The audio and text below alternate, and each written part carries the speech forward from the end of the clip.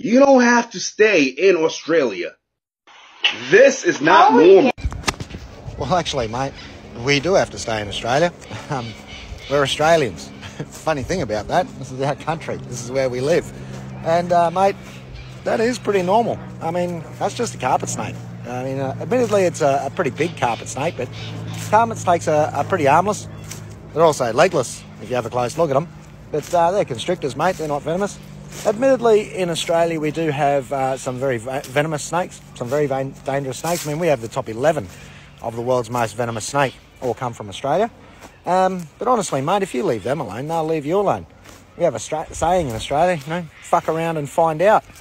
If you don't want to find out how dangerous something is, don't fuck around with it. Simple as that. But there is always one exception to the rule. And there is one snake in Australia that I'm pretty scared of, everyone's scared of. I mean, even Steve Irwin was scared of this snake. It's called a hoop snake. And most Australians will be able to tell you about a hoop snake. Hoop snakes are pretty dangerous. I'm actually in prime hoop snake territory at the moment. You'll notice I'm standing up on top of the ridge line. And this is very important. Whenever you come to Australia, always walk up on top of the ridges. Never walk down in the bottom of the valleys.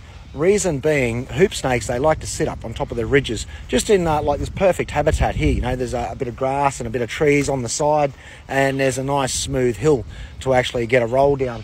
And what they'll do is they'll sit up on the top of the ridge here, and they look down into the bottom of the valleys. And when they see some prey that they want to attack, like, I don't know if you can see, but there's a couple of kangaroos down the bottom there. It's actually why I'm sitting up here. I'm actually having a look for a few hoop snakes, hoping there'll be a few around. But they'll sit up on top of the ridgeline here, and when they see something they want to attack, they'll actually bite a hold of their tail and turn themselves into a hoop or a wheel and actually roll down the hill. And they pick up quite a bit of speed, quite a bit of momentum as they go down the hill. Just before they get to you, about 6 foot before they get to you, they actually burst open, they launch out. And if you're a human walking down there, they'll actually grab a hold of your neck or on your face, and they're pretty nasty things. They're pretty venomous. So you've got to watch out for them. So whenever you come to Australia, always make sure you're always walking up on top of the ridge lines, never down in the bottom of the valleys. You'll see a lot of the old timers, whenever they have to do some work down in the bottom of the valleys, they've always got to stick with them. One, because it helps them to walk, but also it's to do the old Allan Border pull shot, you know.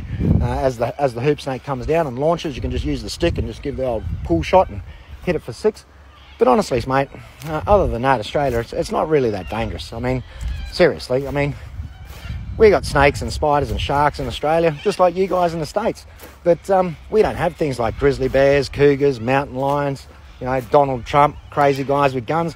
We don't have that in Australia. But in Australia, you know, it's a pretty safe country. You hear that? Drop bear. Fuck. Run. I'm out of here. Anyway, ask any Aussie. They'll tell you.